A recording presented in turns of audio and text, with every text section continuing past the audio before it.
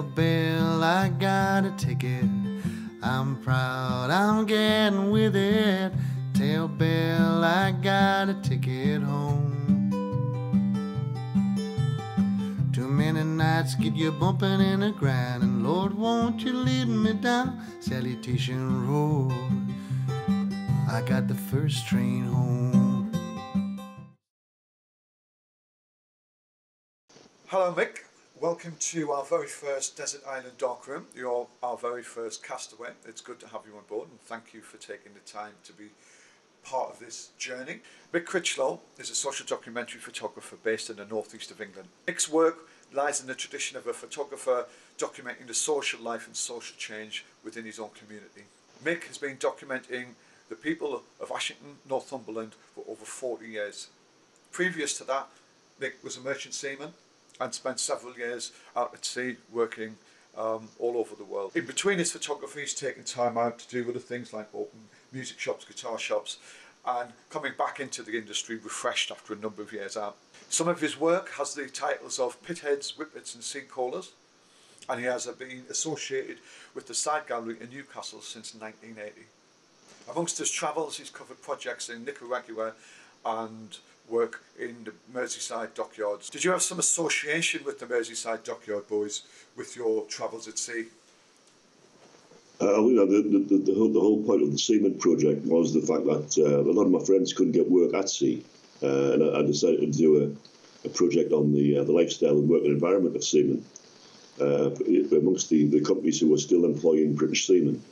You know, there was a big thing in the 1980s where shipping companies would flag out to flags of convenience and replace a 30-man crew with 60 Southeast Asians on half pay. So the work opportunities for people were drying up, and it was just my attempt of documenting the lifestyle as it was. And I travelled back to sea again on ships as a supernumerary guest. So I was photographing colliers and oil tankers and stuff like that. And then the seaman strike happened halfway through the project, and I spent the next 16 months working on the picket lines down in Dover and up in Birkenhead. I bet it was like coming home with the dockers. You brought a lot of experience and understanding, I guess, with that project, did you? I think I was more accepted the fact that I did actually hold a British seaman's card. You know, and that was my passport in. And I was also working closely with Jim Slater, who was the president of the National Union of Seamen at the time. He was based in South Shields, so he helped me to get access to the ships, access to the unions. So you know, I was the only photographer working from the seaman's side of that 16-month dispute. Yeah, I guess that I suppose that give you with the men, it give you an acceptance, I guess, didn't it? You were one of them in a way, I guess. And, you know, we could talk about different ports and different companies that we had sailed down. You know, it's a shared history. You know, so you can actually work on experience to gain the trust of people within that group. With your projects, Pitheads, Whippets and Sea Callers, you associated with the Side Gallery, which the Side Gallery, you've been really productive over the 80s and 90s with your association there. How did that come about, and how did some of the projects evolve? Well, you know, my association with Side Gallery really came about in around 1979. I was involved with. I had applied for Northern Arts Funding, which is the Northern version of Arts Council, to continue my work in the Ashington area, which I've been doing since 1977.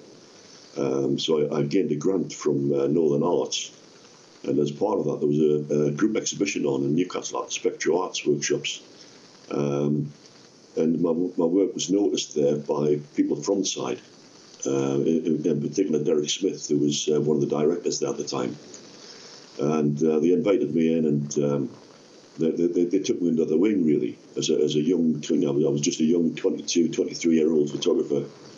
Just fresh out of college. I studied graphic design. I didn't study photography at all. That was only just part of my course. So they took me in down there, and you know, it was good company down there as well. You know, there was Chris Kilt working down there at the time, James Smith, Circa Cotton, Derek Smith, of course. So it was a really good setup down there, and there was some outstanding work being shown at the site at that time. I do remember about 1990, your Nicaragua project was at the side, and I remember that as a continuation of a lot of other Central American projects at the time. What was the Nicaraguan project about? Well, I just got it in my head one day to go to Nicaragua to shoot the elections, and decided to head down to London, try and get some retainers and stuff like that from editors. And at the end of the day, Colin Jacobson at The Independent put me on a retainer, and I just shot off to Nicaragua for 4 weeks and photographed in around Managua and with sort of Honduran hills with the Sandinistas and all sorts of stuff, which was new to me. It's a lot different from working in Ashton. How did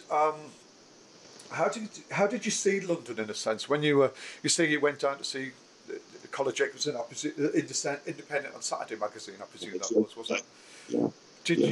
How did you associate yourself being up in Ashton and working so productively out the side? Because London was the place, wasn't it? London was where you made yourself as a photographer in the UK, and how do you feel you fitted into that? And how do you feel you fit into that now? I felt that I didn't really fit into the London scene. I had friends down there, and I was staying with a friend of mine down in Clapham, like called Jim Cooper, studied under Martin Parr at West Surrey. I think he studied with Ken Grant actually, in the early 90s. So I was down there, staying with my friends, and I was getting to see people like Shirley Berry and Shirley Berry at Select agency, who was I think it's the wife of Berry. I was trying to get onto an agency, so I was in to see Steve Mayes at Network, Hilary Glennon at Impact, and all they were really interested in was photographs of Newcastle's big market or Ram Raiders. Yeah. I don't really fit in this, and I did have a strong portfolio of work at the time, and I didn't really think that my work was taken serious enough, because at the end of the day I was from deepest Northumberland. They were down in London. They just picked the phone up and they've got a photographer there in 2 minutes. Yeah. So I was away from that production hub, if you like. What's kept your mental sense of being and photography focus in action? What is it about why you continue to document that area? What's been ticking away, thinking I've got to do this? When I first came back home from the Merchant Navy, I had noticed that things were changing rapidly in the town. My experience of action at that time was maybe coming home for a week's leave from the Merchant Navy and then flying off somewhere else to go somewhere else. So when I came back home to do my studies, I decided to do an arts foundation course, but I realised that things were changing rapidly, and buildings, people that I knew, they were all disappearing. So I decided to document the area as it was. I remember putting my application into Northern Arts, and my first opening statement was that I saw my work in the context of a long-term plan, working in the area during periods of social and economic change. Little did I realise in 1978, when I made that statement, that I was, 40 plus years later, I would be still doing the same project. It's been a long haul. Well, Nick, now for the next haul, you're a castaway on your island, and you're bringing with you 8 of your photographs, which we're going to have a look at. We're going to give you a camera, and we're going to give you a brick of film, and a book which is special to your heart. So let's move to the first picture. Can you start us off on our very first castaway photograph? Well, this is one of the first photographs I took while I was at college, and this was the shot that made me realise that you could fracture. That you would capture just a moment in time with photography. It wasn't just for record. It was for capturing sort of just just fleeting moments. And I think that throughout the years, my work's developed in that way that I actually look for these moments of happenstance. And this particular shot was taken on Christmas Eve in 1977. And this small girl in the middle of the picture, she had broken away from her parents who were on the right there. And what she was doing, she was actually skipping up in the air. And I just had my camera set. Luckily, I always used to carry my camera. And it's just one of those knee-jerk reactions. I saw her fly up in the air, and I took the shot. And that's what opened my eyes up to the whole decisive moment type of scenario within photography. It is the decisive moment, isn't it? And is this, would you say this is the first shot, really, your first shot as the beginning of your road as a documentary photographer? That I could do photography. Did a lot of inspiration come from that shot in ways you would now look at the way you would try and achieve some of your pictures? A lot of inspiration for me has actually been looking at the work of other photographers prior to that as well.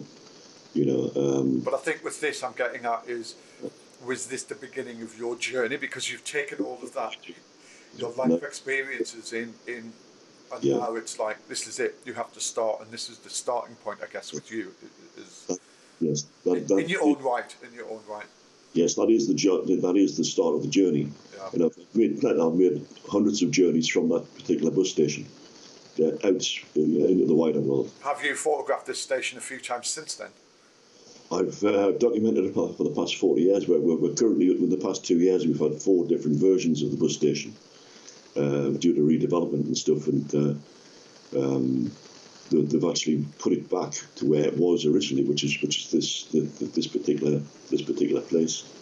And where the bus station is there now, that's been replaced by Witherspoon's pub. I think that's a Cafe Royal book potentially, isn't it? I think Craig Atkinson's had a fascination with his Preston bus station. Maybe correct me if I'm wrong.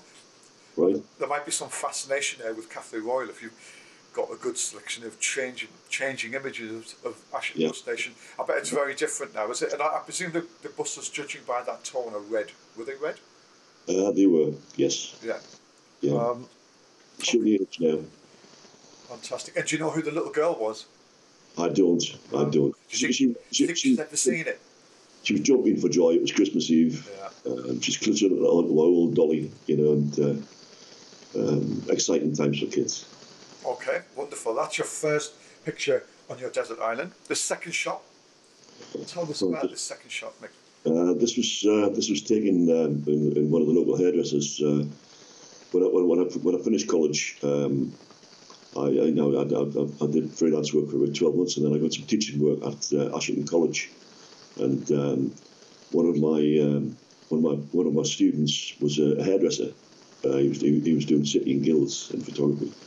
And I said, well, can I come into your salon and take some photographs on a Saturday morning? He said, yeah, fine.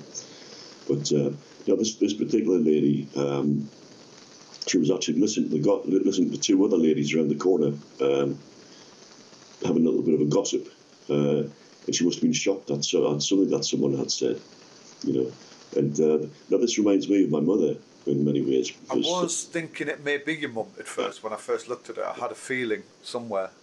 She was very much like my mother, and if my mother had been sitting in that hairdresser's at that time, that would have been her, listening to all the gossip, taking it all in. It's just the expression, It's the power of photography, isn't it? It's a pause which you could read into 100 times and think, what is she thinking? Yes. One thing I do notice about her big hands, she's got really big hands, and for me, I just see the hands because I am fascinated with hands. But yes, beautiful hands actually. There's a question. It's an interesting choice, and it's obviously the beginning of another decisive moment, I guess, for her and what she's thinking. And yes, and I think there's a subtlety to it, but there's also there's a beauty and tranquility in the shot, but there's also an urgency, and I think it's I think that might be the appeal and the combination why I like it, and it's lovely tones as well. It's got some... Also when I was doing the art, doing the arts course, I was very interested in surrealism and stuff, and it's quite surreal way as well. Wonderful. Our third shot, which is a fantastic square format. Yes, Rolleiflex. Yeah, I didn't know this was taken at the Waller Cinema in Ashton. Yeah, Ashton used to have 5 cinemas, and this was the last night at the last cinema. And these 3 ladies are the staff members at the cinema, and they're drinking vodka out of cups and having a cigarette. And they had this poster, and they just started posing with the poster, and managed to photograph this. And it was quite strange because one of the women's names was Norma. I'm nearly certain another one was called Jean. One of the ladies, excuse me, sorry, one of the ladies was called Jean. Yes. Ah, right, okay. Yeah. But the posters. They actually gave me that poster. I lost it for years down the line. Yeah. But there was a gigantic roll of cinema posters that had been thrown out the day before from about 40 years worth of cinema releases. So you can imagine 2 copies of every James Bond film that was ever there, or every like Gone with the Wind and all sorts of stuff. There were all these mint condition posters, and they were actually thrown out for the bin man. If I had been there the day before, I would have had a cracking set of cinema posters. You could have probably bought a house with them. Well, it would have been worth a fortune. Yes, I could have bought an island somewhere. So this shot, I guess, is a current theme with some of your work, with the end of era shots, end of the day shots, where the last stand shot, like the final shot before it closes. And this, in a particular way, is quite a serious shot, and at the same time, you've obviously added humour to it, which is good. And I think that's your privilege as a photographer, to sort of decide how you should end. You could have a sort of sentimental shot of somebody looking at the camera, but this is really says a lot, about the workers that with the legs and the cup of tea and the fun putting the Norma Jean poster. So I think it's a really clever shot. Yeah. But this is a vein which is within a lot of your work, isn't it? With your coal miners, for one. Well, yeah, that's right. I used to have a bit of a reputation around Ashton that if Mick turned up at a work site, we must be closing. I had a reputation of going in at the last moment to photograph closing factories and closing shops and other industries. And I've photographed 3 mines that have closed in the past 40 years. Right. We did have 13 mines around this area at one point. We have a mining museum now, which they charge £7 to get in. They're barring the ordinary folk out of there. Really, it's a very expensive day out for a family of 4. It used to be free. If you're never able to get off this desert island, eventually, where is all your archive going to go? How are you going to deal with this amazing set of historical images of community life? It's a difficult one, Zach. I have built up a hell of an archive. My negative collection must run into the tens of thousands. Well, it's obviously tens of thousands of negatives.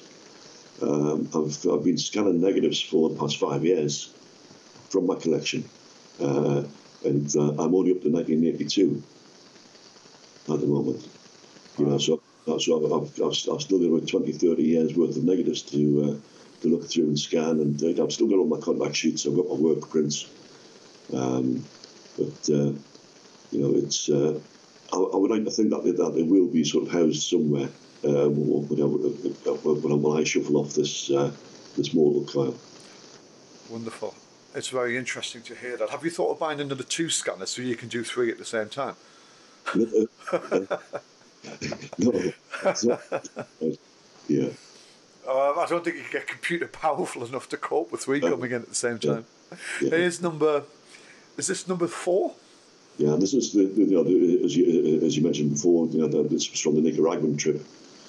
But I very rarely use flash. I carry one just out of necessity, but I very rarely use flash. And I'm just sitting having a bottle of beer with a couple of guys in Managua, and I heard a lot of commotion going on outside, and there was loads of horns peeping and lots of excitement. So I dashed out I put my flash gun on, and I managed to get, a couple of shots. This is one of the shots of these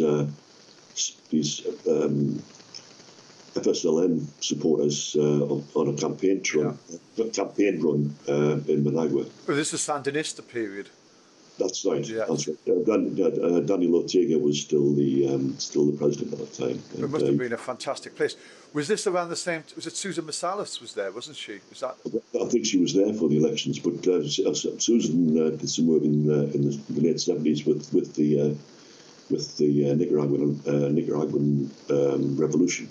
And this is very different for a lot of your shots because there's a lot of available light and having a big, powerful flash in your top 8. I think that's really interesting. Is that because it evokes a wonderful memory of where you were and you were on an adventure? It's a good shot. It's just, what makes you want this picture? Because it's very different to everything else you've got. I love fleeting moments, right. I think I'm seeing this with your work a little bit. I love to capture something that's fleeting, than something that's gone within half a second, and I try. I don't use motor drives or stuff like that. All my stuff's just one shot. I used to be very frugal on film as well, so I used to be very, very careful. And a lot of my stuff, a lot of my best stuff, actually is actually sort of end of roll stuff, where it's right on the end of the roll, and I've just managed to eke that out of that roll of film. It's always pleasing to do that. Is it that capturing of movement in that millisecond time? Is that what interests you? Because I know when you look at something like Hockney's work in the 60s with his I think is it the swimming pool splash, where you see the spray of water coming up, and to many people it would be nothing. It would be a picture of a swimming pool with the water coming out, the splashing. But for Hockney, it was him painting movement, and that's what really interested him. And I think that's what resonated within his work, where he wanted to capture that movement in time with his work. And is that in a sense where what you're doing? Because if you look at your archive and what you've got on your website, there's a lot of static stuff, there's a lot of observational stuff. Yes. But there's also, in your selection, there's a lot of movement. And that's an interesting selection choice for me. Yeah. But I do like to capture the fleeting moment, Really interesting. Now, this I love, and this is a very, looks like a very strong, sad individual. Tell us about this picture. This was taken in 1977. And my father used to collect football pools. Can you remember the football pools? Yeah. Where people would put so many drawers. And my dad was an agent for Vernon's, and he took me out one Saturday morning with these football pools, and we knocked on a few doors. We were all different clients that he went to. And this is a guy called Jimmy Potts. He had been stuck in the house for a couple of weeks drinking and stuff like that. But he's a very strong man. And it turned out that he was goalkeeper for Leeds United. Wow. Ashton, when people talk about Ashton, they always talk about Jackie Charlton, Bobby Charlton, Jackie Milburn, the footballers, Steve Harris and all that, But what they forget is that there's other players who were working in other divisions who just got on with it. And Jimmy was the first team goalkeeper for Leeds United between the years of about 36 to 39. Then he left his career in football, then went to fight in the World War II, and came back and worked at the pit. Wow, it's interesting, isn't it? That's a sort of the past photographers who didn't get paid, and That's right. there's hundreds of them. We think there's one or two, but the football was an industry where it was just like working down the shipyards, wasn't it? You get a couple of bob a week, and that's it. And so, it's not all about the fame; it's about the enjoyment of what you do. Yeah, and it's interesting how reflective this is looking. And where were you positioned with this shot? You were inside, stand in front of the window, and you used the available light. Yes, it was just the light that was coming in through the window. Like I have the sort of technique where window light is is for me one of the best lights you can get. It's a wonderful, strong portrait shot, and he looks very reflective, and I like the way, you know, you knew that he was a footballer, and you have made a sort of, I don't know, the shots are quite a reflective and sad moment in maybe his life, is it? Yeah. But no, he looks quite. He looks quite diminutive there, but he's a very light. He was a big man. He had hands the size of dinner plates, you know. Being a goalkeeper. Very interesting. But it was just, you know, the fact that he had he was just alone in his house. I don't think he had family. So you know, he had. Yeah. He had all of that, you know, before the, you know, post-war, during the war, all that camaraderie, and he was there just on his own. And you know, one of the highlights was my father coming along with his football pools and a little bit of chat. Wonderful. Let's move on to another shot with a decisive moment. Yeah, it's another fleeting moment, really, isn't it? It's a little moment of happenstance, you know. But this is from the miners' picnic. You know, we used to have the miners' picnic used to be held annually, where all the miners from different collieries would gather together, and every colliery had a brass band. Sadly, all that's gone now. You know. And what is it about this shot which really, is it that movement, that moment again? That moment again. You know, this band had just been announced as the winners of the brass band competition, and they were just walking down the hill. Yeah. And I had my camera to my eye and just followed the action through until this moment, and took the shot. Did you go through periods where you thought 35mm rolling, 35mm rolling? Yeah. What usually decided? What was the deciding factor on the format? Well, I used to use 35mm more as a sketchbook, as you know, that sort of intuitive response with the camera. You know, I discovered sort of wide-angle lenses later on. You know, so I love 28mm. You know, but you know, you can pre-focus, stop down, and just go for the picture rather than the technicalities of the picture. And that was 28mm with a 35mm. Yeah. Format. What about with your 6x6? What was the favourite? Was it the same equivalent then? Was it? I did use that for some stuff handheld, but in the main I would stick the Rolleiflex on a tripod. Yeah. You know, it'd be more of a studied approach, really, or a more contemplative approach to portraiture and the likes of that, all landscape. So what's your lenses of choice then? How many lenses do you think you've used in your career? Two. Two, yeah. It's interesting that, isn't it? What are them? Is this for 35mm? It's a 50mm and a 28. That's interesting. That's interesting. And it's not uncommon. And I think with me, 3. And it's interesting, isn't it? We live in this. I'm jumping here. If you did a commercial job for an editorial, would you change the lenses? If I needed to, I would either borrow a lens from someone if I needed. No, I have when I've done commercial work and done demos and stuff like that for trade unions. It's an interesting format. But sorry, I borrowed 70 to 200 lenses from a Nikon and stuff like that. Just out of necessity, really. If you want headshots and stuff like that, yeah.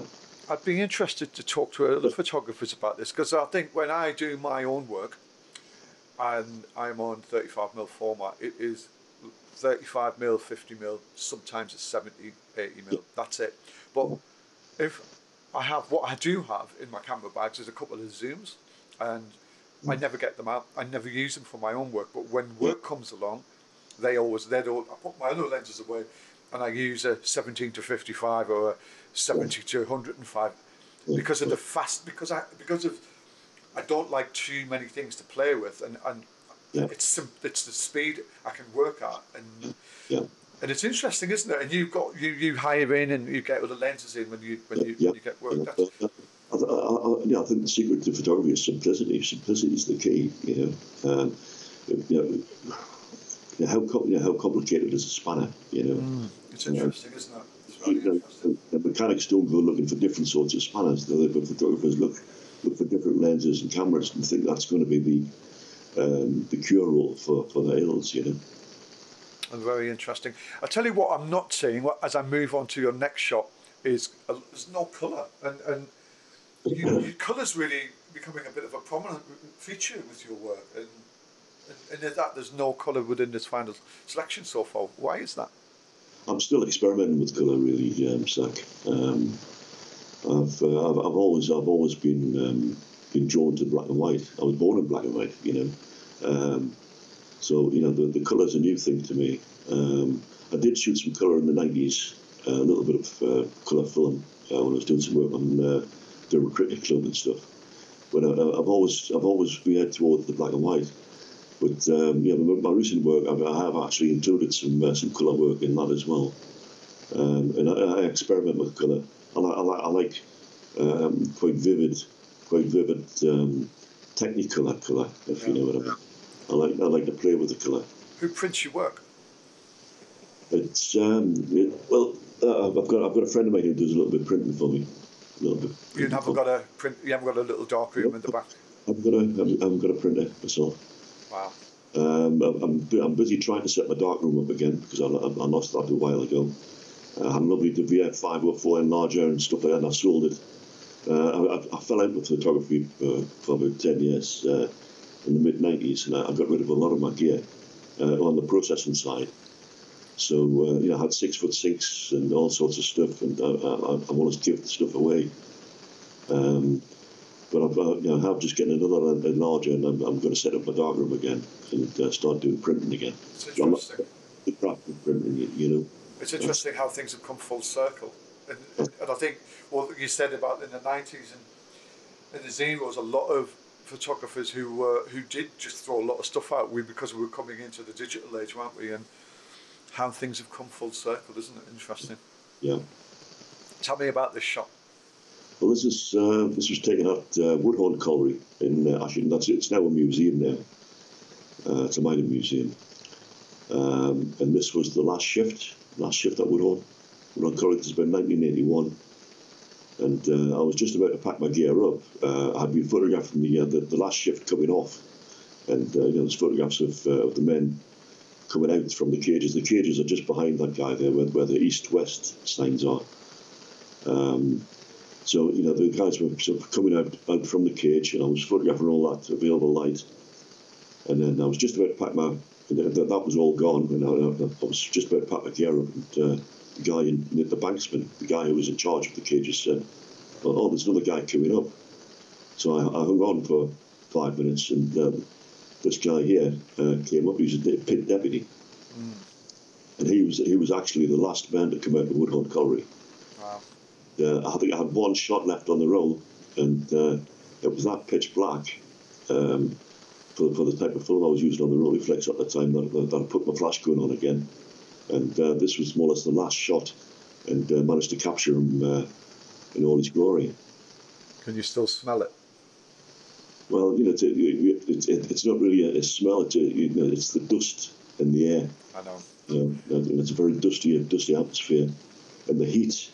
It's a very. I've been down the coal mines a few times, and what surprised me was the heat. You expect it to be cold, but you get hit by this warm air as soon as you go down there. I've been down the Monk Weymouth Colliery a few times, and I've never forgot the smell of the heat, and, yes. and that relief of coming up the cage, and where he's standing, that it's done. You're out for the day. You got fresh air, and that's right. It's a very poignant image. And I remember the series of stuff you threw together for the Great North exhibition. It was the Great North exhibition at the side gallery recently. Yeah, that's right. And I saw your work upstairs, and it just sort of reminded me again of the period, because I think when you've been down the coal mines, it's something you just never forget. And I used to go down for 2 hours or something, and these guys were down for 10, 11, 12 hours, and it's just like a man's job. That's right.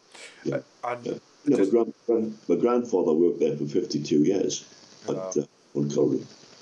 You know, he worked at the colliery. Then he went to do his duty in World War One for 3 years. Came back, worked at the colliery, and when he retired after 52 years, he was actually given a house just more or less a stone's throw away from the colliery yard. You know, so you know, my memories of being a child was always going to my nana and granddad's house, and it was always across the road from the colliery yard. So you know, you'd hear the industry there, and the noises of the locomotives and the you know, carrying coal in and out of the mine. You know, my father worked at in the mines for 45 years. Wow.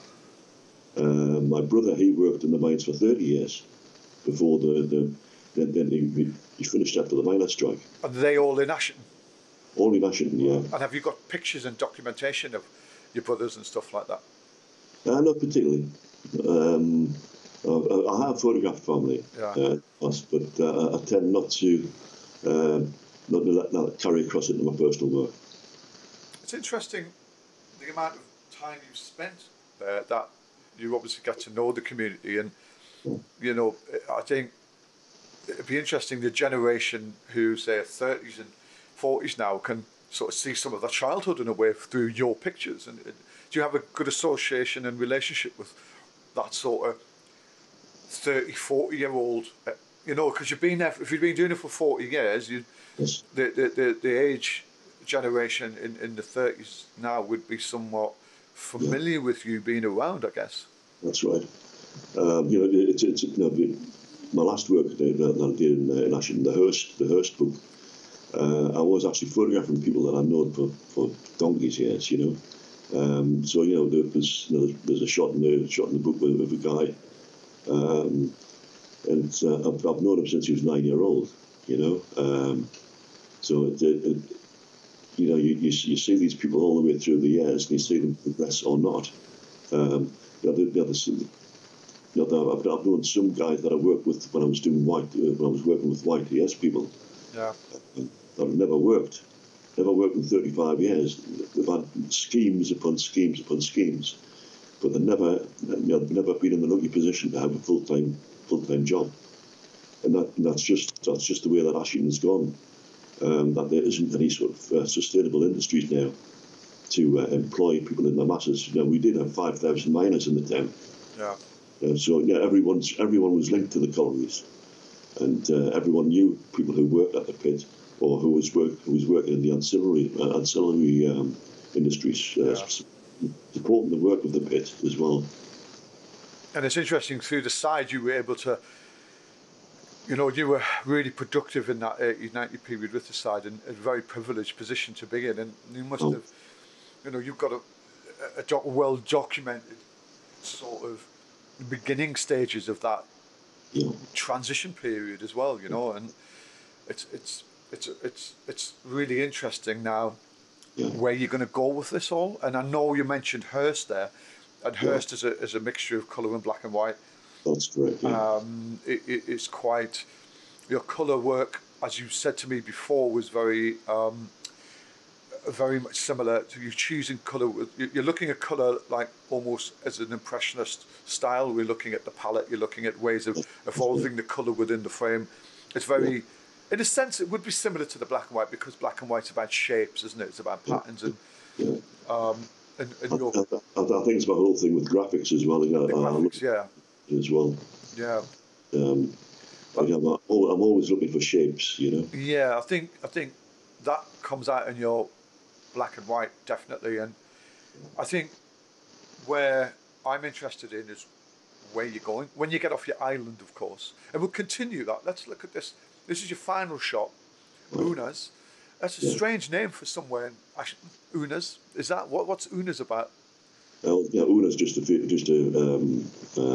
woman's name. Yeah, she owned the shop. Interesting. But yeah, that's another one of my early shots, and you know, we're getting back to the decisive moment again. You know, but I was actually photographing the shop front at the time, and I had the camera up to my eye, and I noticed a girl just at the corner of my left eye, was walking along with the pushchair, and when she got to the gable end of this shop, she just started to run full pelt to try and keep out of the picture, and I managed to just capture her and capture her on a journey across the picture in one, In that one shot, or did you shoot a sequence? Just one shot. One shot, wow. Okay, Yeah. that's interesting. Yeah. Because you've got to wind, haven't you? One shot wind, yeah. You forget about that, don't you? With the digital, it's interesting. It happened that quickly, and she just disappeared off around the corner. A sense of achievement, I guess. And you're lucky you've got her bending over like that as well. So, it's eye line and everything, it just works, Is she hiding from the mannequins? Or what year was this? This is 1978. And this was that beginning, wasn't it? You were almost with the shot of the bus station. Yeah. You've ended it in a period. Your top 8 have ended it in a period of like 1 year's difference between your best. There's 2 shots which are at the starting of your best shot and your best shot, your most memorable shot, and that must have been a hell of a learning curve for you at that period then. It was, yeah, but I was looking at a lot of other photographers' work as well through Side Gallery.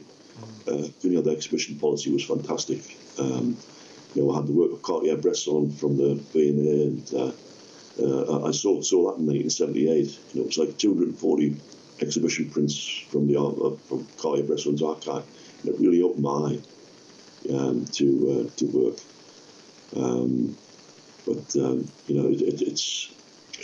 This particular shot was in my first exhibition in '79. This is where I got noticed from the Side Gallery to as a photographer, So it's always meant a lot to me, this. Yeah, I think this picture's travelled with you, hasn't it?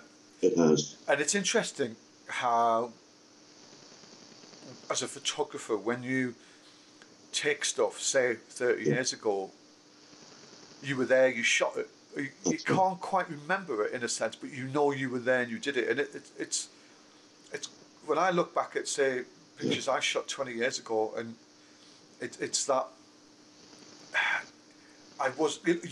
you can never sort of grasp where you were and what you were thinking, but there's a sense of surreal aspect. There's this quite surreal aspect thinking about you were there shooting that picture, but it does travel with you, and it becomes part of who you are and your legacy, and it's really interesting that you've chosen them 2 pictures at the beginning and the end, which were only a year apart, and I'm fascinated by that bit. If you had to choose one of them, which one would you take? If I said to you, you can only have one picture on your Desert Island Darkroom, which one would it be? I would probably take this one. It's just, to me, it just screams life. It's quite joyful. I think if you're on a desert island, you need something to cheer yourself up every day. And it is. It's just the moment. It's the climbing. It's the joy, and it's just the fleetness. It's just life as it is, and it's just a fleeting moment, really, in an otherwise sort of complicated world. Wonderful, wonderful. So, your camera of choice. Why do you love this Rollie so much? I love the Rollie because it's a precision instrument. They don't go wrong that often. I have had one of these apart on my kitchen table. No, it's not. Strip it down blindfolded, was it? Pardon? You stripped it down blindfolded. Well, they're not blindfolded. But by God, there's some cogs and some springs and screws in there. I tell you, once you get past the front face here. But I love my Rollie flexes. How many have you got? I've just got a couple of Rollie flexes, yeah. But the prices of them are going through the roof for the older ones. My preferred one is a 1955 model. I've never used one, but I tell you a camera which I have used, which is a similar style but much bigger. Was it the Mamiya C330? That's right. The big boy, absolutely massive. I love that camera, and I can see the appreciation with this format. And I know the photographers who use this camera, but that thing you got in your hand scares me. Them big Metzers have scared me in my. I've never used them in my own project work, but I've used them for commercial work many moons ago before the speed lights took hold, and they are. Did you take one of them to Nicaragua? I had a Metz 45, just a battery operated one, but I actually use a quantum battery pack as well on the Metz. Quantum battery pack must have been quite a few bob in them days. I tell you, 20 years ago. Cost, I think I got mine about 1988, 89, and I think it was about 250 quid then, so it was quite a lot. I used to have. Do you remember the battery cases which used to go into the bottom of them, and you have there were like 8 battery cases, and then I used to have about 16 of them, all lined up. The batteries, I don't know why I didn't buy a quantum pack, to be honest, but they were one hefty piece. They were a hefty piece of machine which you use, and staple diet with photographers in the 90s, I think, weren't they? They were what we all used. But yeah, so rolling is your camera of choice. Rolling is where you're going, and with that, you've got a brick of film. Yeah, brick of Tri-X. I think on your desert island, it would suit you actually documenting your life there, because this would just be another stage of your life which you're documenting around you, and you could make another exhibition out of that one as well, couldn't you? Why the 120? Why sorry, not the 120. Why the 400 TX? It's just very, very versatile. It's got good latitude. As with photographers now with the digital, it's got good dynamic range, if you like. It's got good latitude. It's very forgiving. If you're underexposed, but you can still squeeze a print out of them. It is a good film which you can push and play with in a darkroom, developing temperatures and stuff like that. It is a very good film. I also like the HP5 as well, and I think the 400 for me, and it was either that or and I shot a lot of my projects on with the TX. It is a very good film. It's a good all round one. Yeah. And your book, what is it about this book and Tony Ray Jones which really inspired you? It was one of the first books that I saw at college, in the college library, and I was one of the only students there that was borrowing books on documentary photography. And The Off by Tony Ray Jones had just knocked my socks off. Just the fact that you could capture these moments within the frame. And I love to use the full frame, corner to corner, and that's what Tony Ray Jones is all about, I think. But also it's capturing sort of fleeting moments and just the quirkiness of life in general. And do you think it came out with your work? Do you think his normality of everyday life came out with your work, and in black and white as well? Very much so. I only looked at a few. There's only a few books in the library at college at the time to do with documentary photography. It was A Day Off, to Jones. Also, The English by Ian Berry. That was quite influential in the way I look at things. I shoot a lot of vertical shots as well with a wide angle, and I think that probably comes from Ian. I think, and also Diane Arbus, her monograph, which is all shot on Rolleiflex with Mamiya. It was all 2 1/4 square, Interesting, very good. Mick, what I'd say is wherever you get off your island, what is next for you? I know you've just had Hearst come out, and which is available to buy from you directly, is it? If people get in touch with me through my email, I can ship the one off. So we can buy. If they get in touch with you, you can buy that. The book in the main was actually done for distribution to the wider public within the Hearst area. It was never meant to make any sort of any money really. We've done the work. We've distributed it out. the original plan was to do a series of postcards and actually send pictures out to every household in the area. But that, we changed the goalposts about 4 or 5 times, and then we decided on doing the book. Yeah. I was lucky enough to have Alan Ward, a designer across from Manchester. He did the layouts and stuff, and spent a nice couple of days across from Manchester with Alan. He's a very, very good book designer. Okay, and then with regards to when you get off your island, what is the next thing is on the agenda? Well, I'll just continue scanning, man. I get a sack. Don't you have a book on the go? A new book? Well, there's going to be another book coming out next year, hopefully with Blue Coat Press. That'd be a good addition to the Blue Coat library. That would be. Yes. And that's going to be what? Is that going to be? Is this a defining collection? It'll be a collection of my Coal Town photographs, which are photographs and projects which I've done within a 5 mile radius of my hometown. But all linking into this one theme of the Coal Town, which doesn't exist anymore. And do you think there's an exhibition out of this coming as well? Possibly a retrospective exhibition, yeah. Side gallery? Keep my fingers crossed. Photographer's gallery? Yeah. Well, I don't see why not. You're a man who's committed his life to documenting life around him and his family and his community, and you've got every right to be in the photographer's gallery as far as I'm concerned, or back at the side. So I'm still a beginner, Zach. We're all beginners. Yes. I think Mick, when you the more you do in this business, the more you realise what you don't know. That's right. And I think, but that's a very, very rich way to look at it.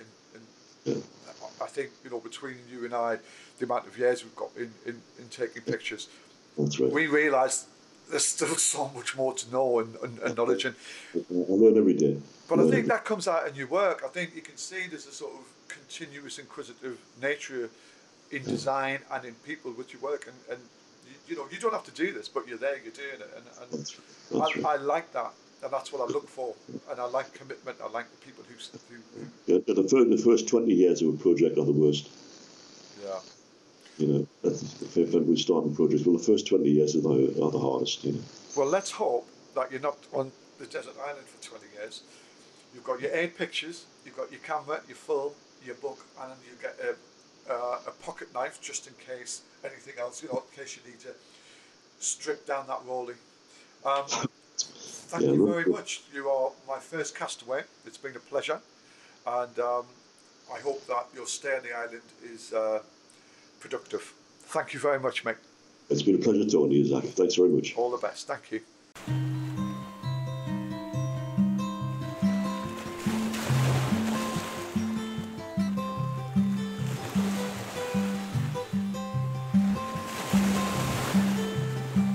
Tell Bill I got a ticket.